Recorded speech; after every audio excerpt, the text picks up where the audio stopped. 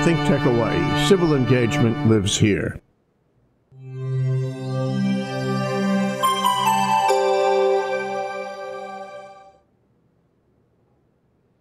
Well, hello. Thank you for being back with us here for our spring break edition of Human Humane Architecture here from our innovative island of Oahu, Hawaii. And Desoto and myself. How do you do? Good, good. Nice to see you. Likewise. What are we going to do for spring break? Do we go to Cancun or? No.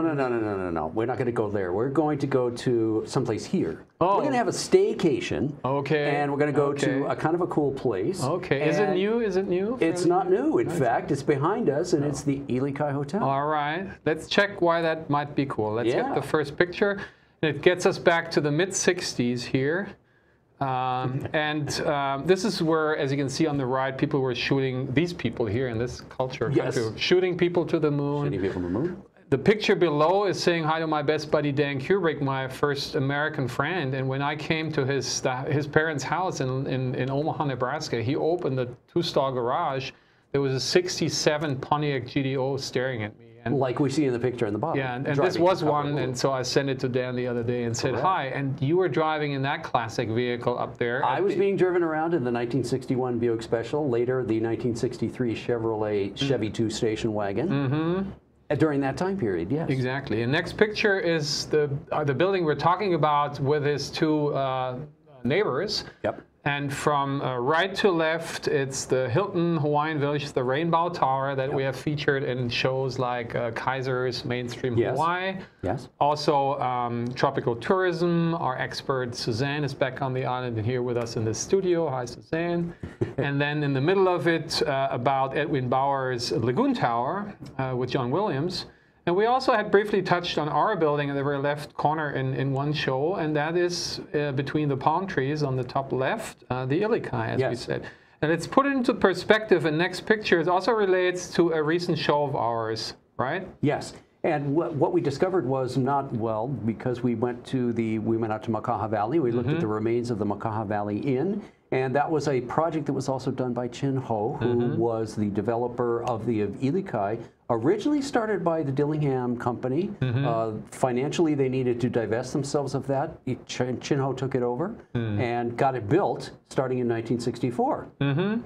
And next picture, also familiar to us, is the architect of this building here, because he was the architect of the Ala Moana building, which was built, I think, 2 years before, we said. Yeah, 61. And it was built a year before he built the Space Needle. And talking innovations, as we pointed out in the show, it had a couple, but one that relates is the Flying Saucer, the revolving restaurant, formerly the La Ronde. Yes. And he tested it for the Space Needle a year after. Right. But the next picture shows the context actually pre the Ilikai here. Yes. We can see the construction side almost in front of us. We still see the talking Kaiser. We had a show that called it his avant-garde Kaiser Hawaii, and it had still the dome. Right. The Hilton Hawaiian Village, or the Hawaiian Village, was Kaiser's development, and you see that in the bottom corner. Yeah. And that was really, really very innovative. But the Ilikai was going to be built just a little bit after this picture was taken, right down in the bottom of the lower left. And recently we showed it in another show. Next picture, please. We found this little iconic little diagram that shows all the icons, or considered to be icons, that were around at that time, and the Ilikai is there at the very left corner, right? With the Waikikian and the aluminum and the dome. So all these innovative. I mean, this was top notch. Yes, this was really cool. I mean, this wasn't anything. You didn't see it in a lot of places in the world. No. This was far out in the middle of the Pacific Ocean. You saw the coolest and the most cutting edge stuff. And the next picture is our permanent background picture. And that is a pretty well done rendering. That was all pre-computer ages. So this is hand-drawn and basically watercolored pretty much. And it basically shows, because as you pointed out, Dillingham passed it on to Chinn Ho, and he had enough to do with them all. But even Chinn Ho, as we heard in the next picture, please, because he tried to sell it from paper. He designed it and tried to basically sell units as condominiums. And even he, being pretty powerful and pretty prosperous, we should say, right? Had a hard time. And we want to just show these two diagrams here, floor plans, because the left one is from back in the days, and just the way it was drawn, sort of playful, the lines don't stop where the other line is. They, you know, the boats and stuff, and the color runs. And they also call it pretty much here, you know, mountain view and ocean view and ocean view. And the other one somehow, it's not in the picture, but it's basically said city view. You can barely see it. The blue is a little light here. So it just shows you, the left one is really the, and you pointed out something interesting as far as its configuration. Yeah, right? and I did not remember this until I looked at this again. Each of the wings of this hotel are a different size and a different length. They are not even. You can't see that when you're actually looking at the building itself. But in fact, it isn't symmetrical, which is quite unusual, I would think. And something also unusual, the next picture shows the layout. This is two typical layouts of hotel rooms / condominium rooms, and they're rather large. And that is because it was originally conceptualized as condominiums. Correct. And then it didn't sell that well. And he had to basically make it into what we call a condotel today, so a combination between a hotel and a condominium. And they've been struggling with that. It's a rather complex model. I learned that from my building I live in, that we did a show about the Waikiki Grand. It's hard to get a mortgage for these because it's not either of the one, so it's kind of in between. So people are struggling. And you've got transient people coming in and out. You've got residents who don't want transient people, et cetera. So it isn't necessarily an easy mix. And just like, maybe like Makaha, you know, this was, next picture please, was a bumpy ride to get it off the ground. And these are, the one to the left is one that you like a lot because it made you think a lot when you were a kid, right? When I was 9 or 10 years old, that picture on the left of the Ilikai Hotel was really perplexing to me because clearly the background was a real background of Waikiki, and the building looked like a real building, but I could tell also that's a real red carnation lei, which is a very popular lei of that time period. So I was really intrigued by how they put this together, and as you pointed out, this is before Photoshop, so it had to be done with a real model with a photograph behind. But not a real lei. You don't grow leis that big. That's a model isn't very big. That's a lei that you know could fit around a model. I know. So next picture is finally breaking ground. Here it is under construction. It's pretty much what Kurt Sandburn calls a stack lanai. So it's post and slabs construction here. Next picture, and when it was basically, you contribute this postcard here. And there it was, and it was this rather chunky, it was huge, monstrous almost, it was huge. Thing. The Ilikai, when it was constructed, looked immense because there was nothing around it. It was built on what had been flat, open ground. There were no other high-rise buildings close to it that were that tall. So it really stood out. Exactly. And next picture is basically also from the early days, and it's almost like, you know, you want to compete with nature. There's Diamond Head, and there is, you know, a man-made mountain that they created from scratch, and almost it was erupting. Capitalism was the volcano, that made it basically erupt. Next picture, we want to look a little bit inside. These are original pictures here, and I paired it with, again, zeitgeist-wise, there's Kennedy in '63. Turning onto Kalakaua Avenue in Waikiki. Cruising through Waikiki. From Kapahulu Avenue. We went past the Waikiki Grand, wasn't there yet. No. Where you were. Will be. And also, I have to apologize because I got screwed up last show because I was saying in '73 was assassinated soon later. It was, of course, '63. And that was the time of we always use cars as vehicles for thought and reflection. So here's the early 60s Lincoln Continental convertible.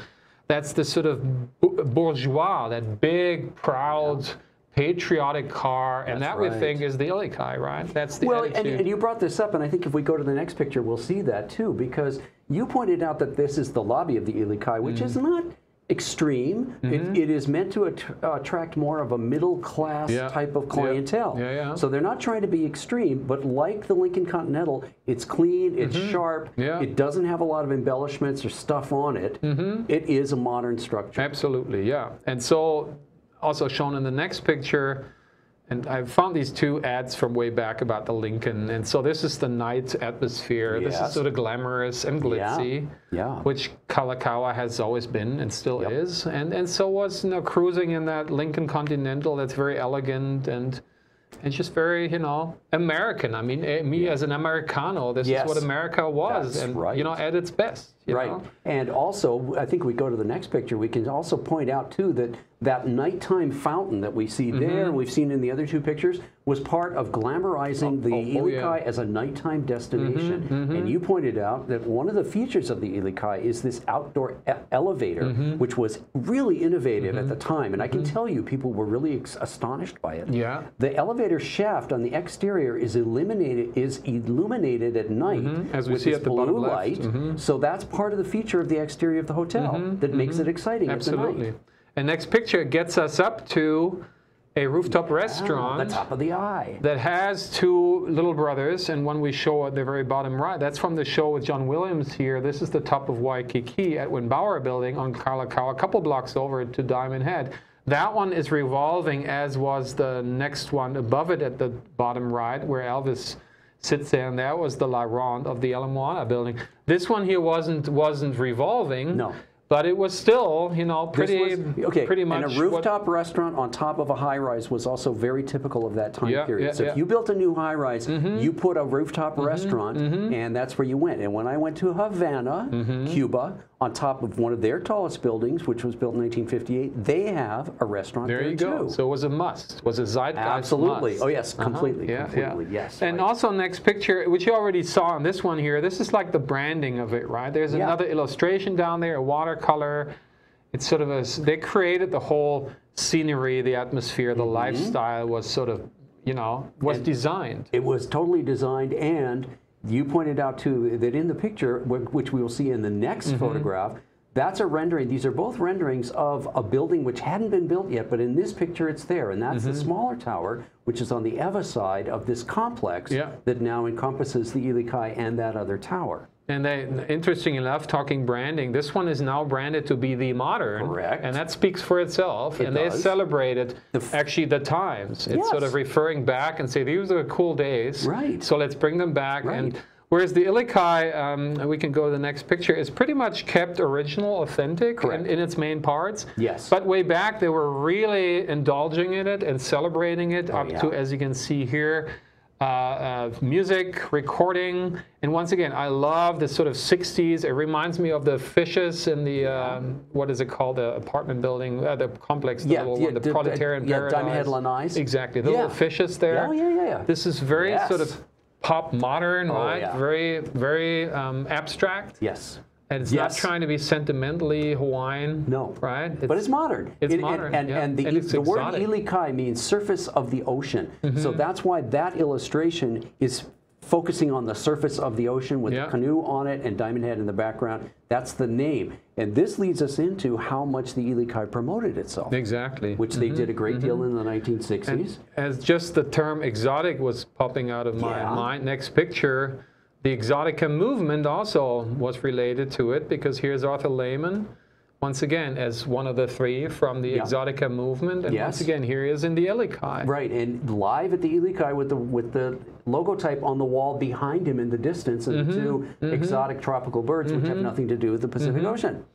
But then it was also sort of communicated beyond the island and through America pop culture. And you surprised me, because unless the very third one, I did not know of these three. So tell and teach us. Yeah, okay, so our next three pictures. Let's go to our next picture. Here is the first of several versions of the Ilikai as it appeared on television shows in America in the 1960s. The first, Shindig, which was a rock and roll music show, and they came out here in 1965 and did 2 shows taped on location. They shot a bunch of stuff at the Ilikai Hotel to promote the Ilikai Hotel, and that's what you see on the right. They're on that deck by the pool. In the next picture, we go to another TV show. This is the pilot film for the TV series Gilligan's Island. They came out and shot it here at the Alawai Yacht Harbor. In the background, you can see the Ilikai under construction. The crane is still there. You see the Kaiser Hospital. You see the Tradewinds apartment building.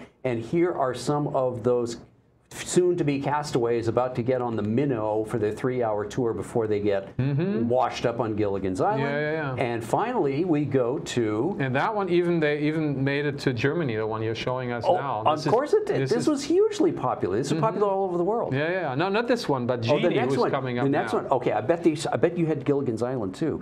I Dream of Genie, very, very popular in the mid-60s. And there on the right is Barbara Eden playing Jeannie. On the left is her, quote, master, unquote, Major Tony Nelson. They came here for several shows shot on location in the mid-'60s. And in this particular episode at the Ilikai Hotel, Jeannie brought King Kamehameha back to life. And, I mean, how crazy is that? That's a funny one, yeah. That's very crazy. And look at the total piece of artwork of shirts. The shirts are the same. They're not literally...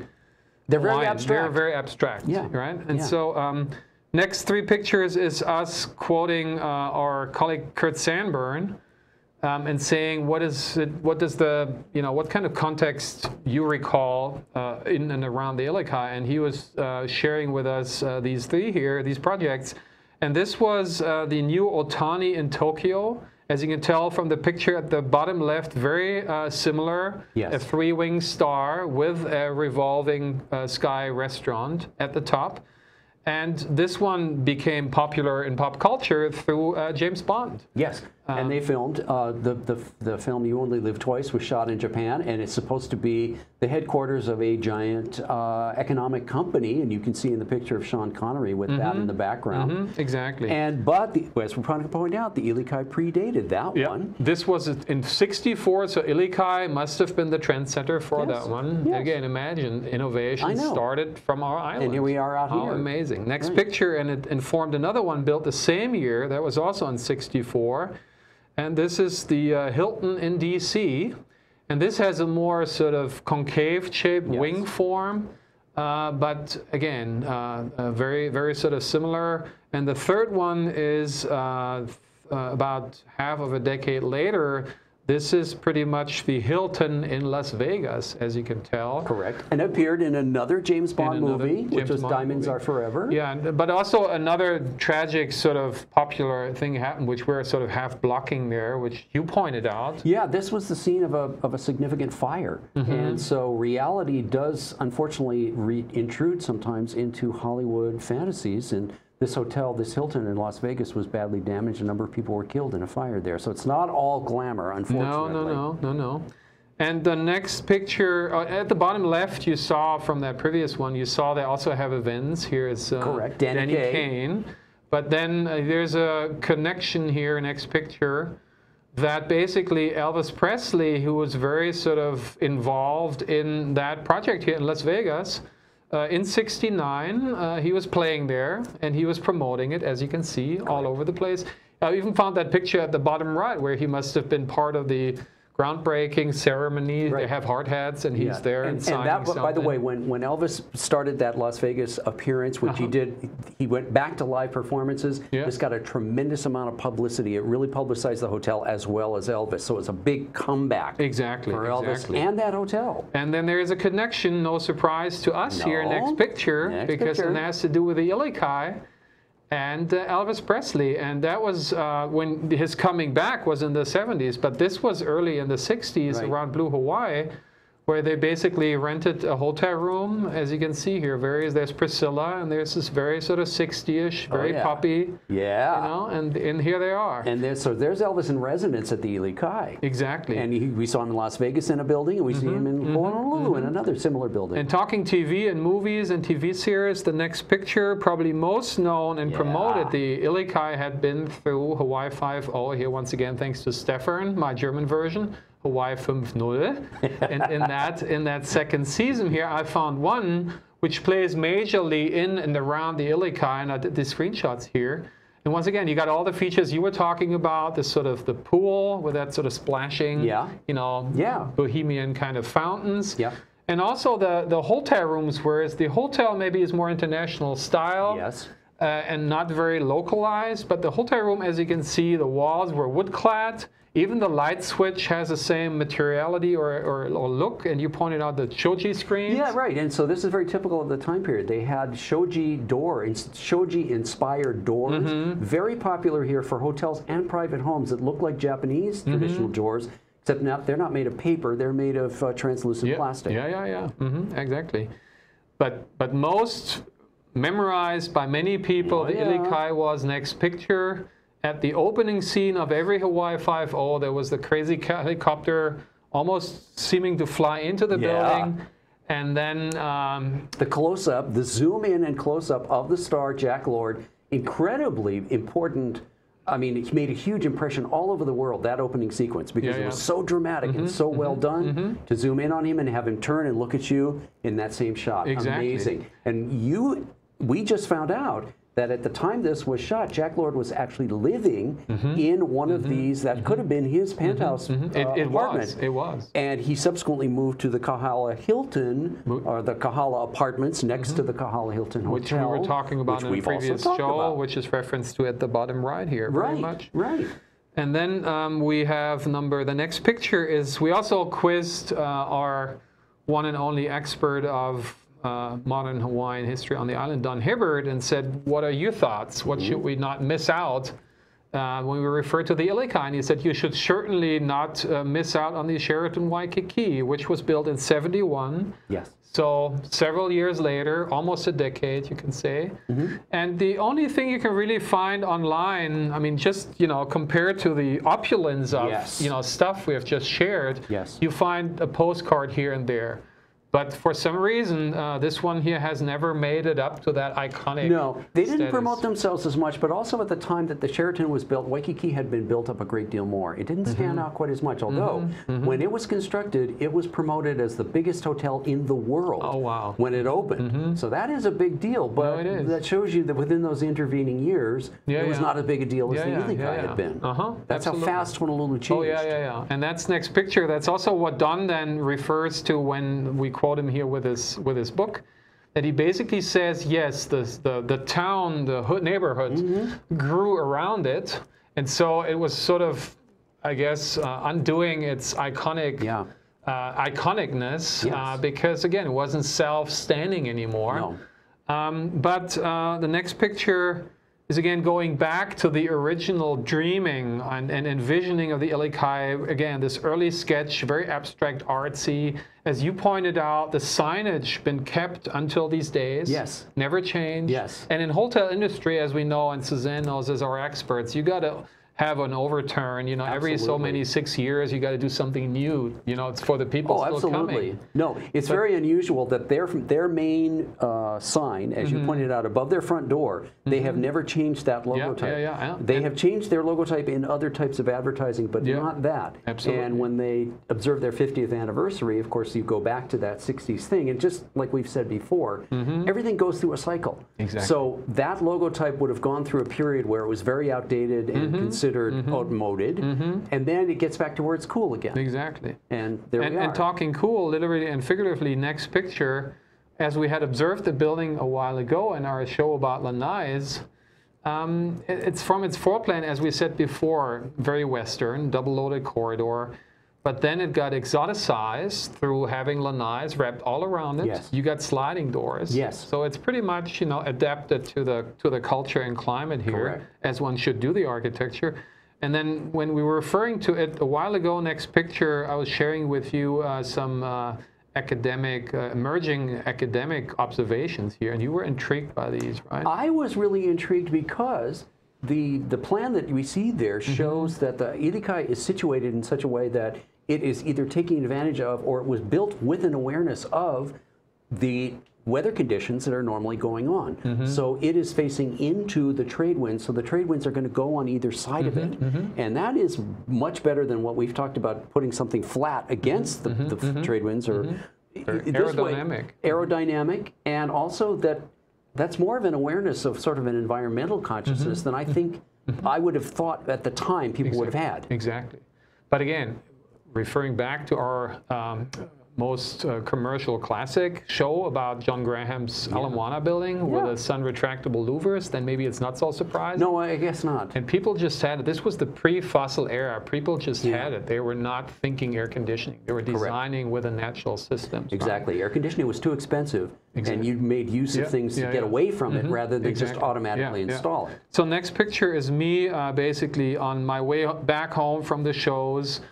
I'm not looking at what Concernbird called basically an offense to the environment. Directly in front of you. Exactly, that new timeshare tower. But you scoop by and cruise by the Ilikai, and then I throw in, if we can get the camera to the table, here my CD of Elvis Presley, Aloha Hawaii, right? Yes, yes, yes. And there's one. Let me hold this. And there's one song in there where Elvis actually basically welcomes Jack Lord as being in the audience, which is really cool. He loves Hawaii 5-0. So there's this connection again, and supporting and branding. And this was also really important for Elvis. This Live from Hawaii concert that was shown throughout the entire world. Exactly. 1973-74, he landed in a helicopter next to the Ilikai Hotel after arriving at Honolulu Airport. Comes back to our subject tonight, Ilikai Hotel.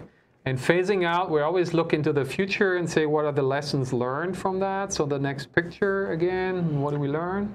Well, we're back to Primitiva, and Primitiva is our cylindrical sort of fantasy tower, if you will, that is putting into effect a variety of other types of ways of living that are different from the average sort of big box standing up there in the sky. It's got more open space, it's got greenery, and as you were saying, it's sort of instead of looking at it, you can look through it because a lot of it is open. Yeah, and in that case here, we provocatively put it as one of the testing locations in front of the narrow side of the Ala Moana Hotel, because there actually you could sort of house all the working force people that work in the mall. And instead of having them drive far out west and get up in the morning at 3 and commute back, trying to make a living and struggling, what we're saying is basically you got to evolve sort of the genetic code of a neighborhood and update it.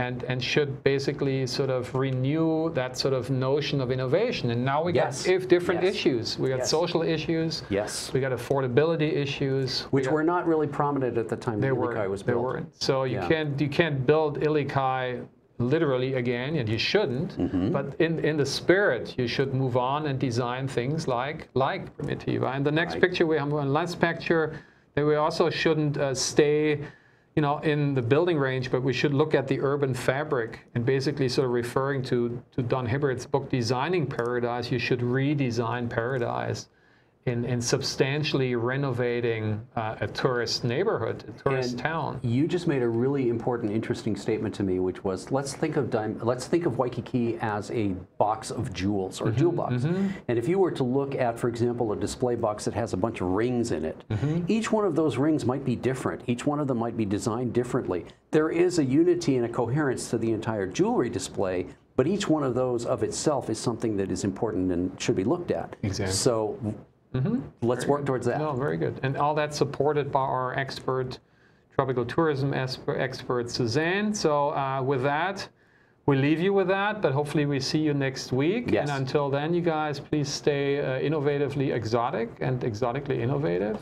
And see you then. Bye-bye.